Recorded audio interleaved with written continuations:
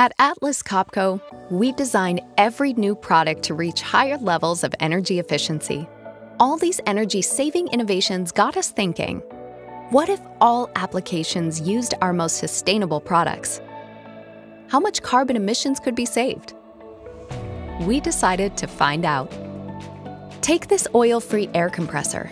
It's equipped with our latest VSD Plus technology and used in industrial production of food and beverages, medicine, and other critical applications.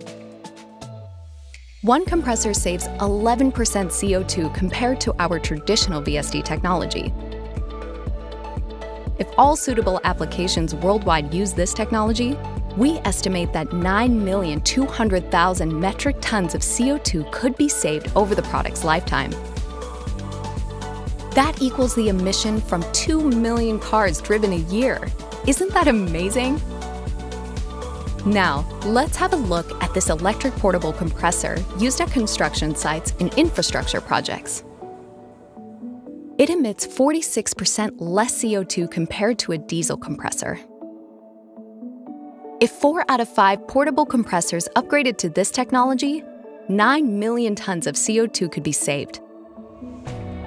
That is the CO2 equivalent to the electricity consumption of 1,500,000 households in a year. Let's see what else we could do. This innovative battery drill is used in the aerospace industry where millions of holes are drilled in the production of one commercial aircraft. This drill saves a whopping 93% of CO2 compared to a similar air-powered drill. What if all applications upgraded to this invention? Well, it would save a total of 72,000 metric tons of CO2, equaling the emissions from charging your smartphone 8.7 billion times. Let's have a look at one more sustainable innovation.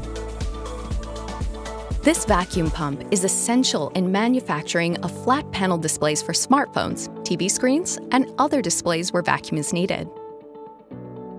One innovative pump alone saves 83.4 metric tons of CO2 in its lifetime compared to our traditional solution. If all applications would use this technology, 834,000 metric tons of CO2 could be saved. That equals the emissions from driving an average passenger car around the equator more than 80,000 times. These are just 4 examples of how our sustainable innovations could reduce CO2 emissions. There are many more.